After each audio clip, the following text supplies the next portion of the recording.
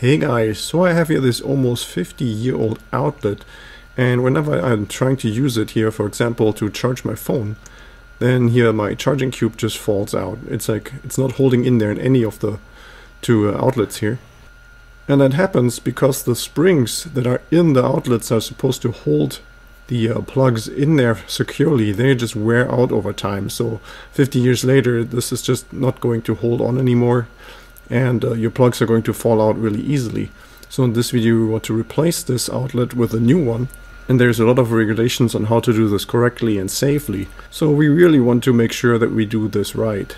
So the first thing we do is to take a look at our breaker box, and that's for two reasons. First, we have to turn off the circuit so that we don't get electrocuted while we do this, and you also want to find out what kind of circuit this is. So in this case you see the 15 on the breaker, so that means we are looking at a 15 amp circuit, and that means that I do have to replace the old outlet with a new 15 amp outlet. So we don't want to make a mistake here and take a 20 amp outlet. Okay, so now I made sure that the circuit to this outlet is turned off, and I double checked by just plugging in a lamp and see if it still works. Okay, so then the first step here is now to take the cover off. There in this case there's a single screw here in the center, and then now we have the outlet already open, and there's two more screws that we need to remove. So one on the top and one on the very bottom, and then we can carefully pull out the outlet here out of the box. And now we see here two black wires and two white wires being connected to the old outlet. In this case, this means that the power comes in with one pair of the black and white wires, and the second pair continues to go on to another outlet. In case this was a switched outlet, then that would be a different story. So now we do have the four wires here, but I'm actually missing a fifth one, and that is the ground wire that's supposed to be connected to this green screw here on the bottom. So I don't know 50 years ago what the code was saying, if that wasn't required, or if just grounding the outlet was okay through this metal box that it is screwed into. But I believe at least nowadays the outlets are supposed to be grounded themselves. So I'm going to have to make some new adjustments here when we're going to put in the new outlet. So at this point it is time to remove the old outlet. And you can see that the wires are just stuck into the backside of the outlet. In order to get those out, there's always like a small hole or like slot that you have to push, like for example a screwdriver into, and that releases like a kind of spring that holds the wires in place. So by just wedging my screwdriver into the slot here, now I can relatively forcefully remove the wire from the outlet. Alternatively, many outlets also use screws to hold the wires in place. I find that method way more easy to remove the wires from. Okay, so now let's have a look at the new outlet. And if we turn this around on the back side, we do have two options on how to wire this up. So first we have the holes like we have seen in the old outlet, where we just stick in the wires, and then on the sides we also have the screws here that we can use alternatively.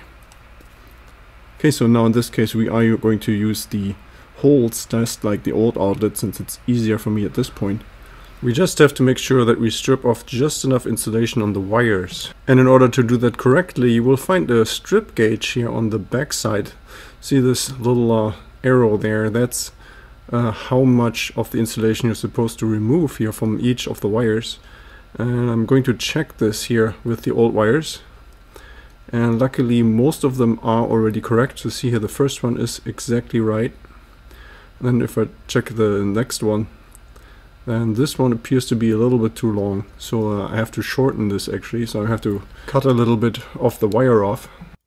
And once I've checked all four of them, now I can connect them to the new outlet. I just have to make sure that I wire these correctly. So you see here on the one side where the bronze screws are, that's the hot side.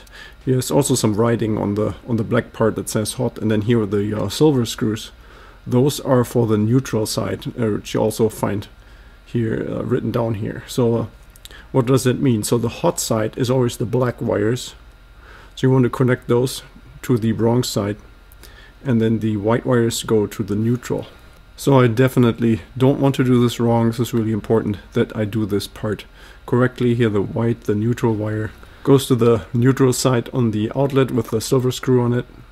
So do this with both wires. And then the black wires go to the hot side. That's the bronze colored screws. So since I'm not going to use the 4 screws to connect the wires, we have to do something with those. So instead of just leaving the screws sticking out like that, I'm just going to drive those in as far as they go. I'm going to do this on both sides, and that will make sure that we don't get a short eventually at some point, and eventually even get a fire. So now the 5th screw here on the very bottom, this greenish screw, that's the ground screw. So that's the last one we have to take care of. Since the original outlet was not directly connected to the ground wire, now I have to add this here. And you see the ground wire, that's the one that doesn't have any insulation around it. So you see here the bare copper wire. That is the ground wire, and we're going to I'm going to use a little pigtail that I connect to this here, so I have something to go to the outlet. So here I have this pigtail. I'm going to wrap this around the existing connection here. So I'm just going right into this little thread here that's in there. Then I have here this special green grounding nut.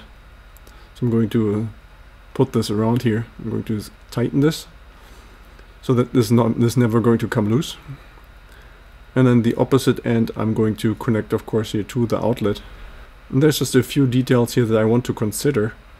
So when you want to wrap this copper wire around here, this is a 14 gauge wire. We have to consider the direction that we turn the screw here. So we're going to turn the screw clockwise, and that means we want to wrap the ground wire here also clockwise around the screw. So see, I'm taking here my needle nose, I'm twisting the end here clockwise, so like a little U-bend, and then I'm fiddling this around the grounding nut.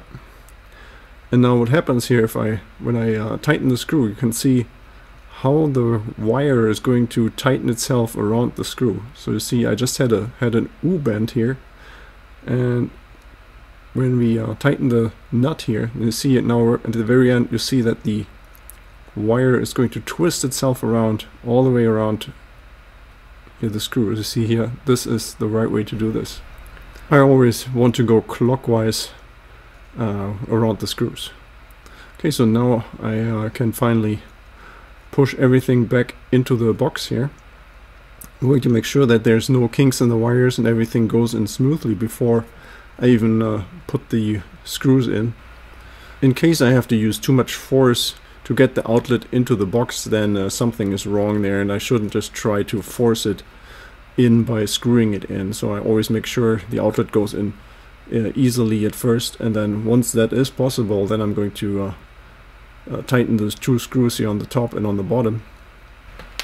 And I'm switching back and forth between the top and the bottom so that they go in evenly. And I keep doing this until those metal wings that you see on the top and on the bottom, until those are kind of flush with the wall, with the drywall. So now once this is done, then we can install the plate again. Of course the old one doesn't work since I decided to go with a different style of outlet. So I got here a new cover, and the cover just goes on really easily. There's just 2 screws here. When you put those on, when you tighten the screws, don't go too hard on them. Don't tighten them too much, because otherwise the covers may break. So those are really fragile. You just want to make sure that the covers hold in place and they don't fall off and there's no gap to the wall. Just like this here.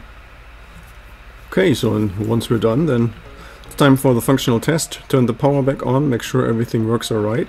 And now I can use this new outlet without being afraid that the plugs fall out constantly. Okay, so that was it for this video. If you have any more questions or comments, then leave a message below.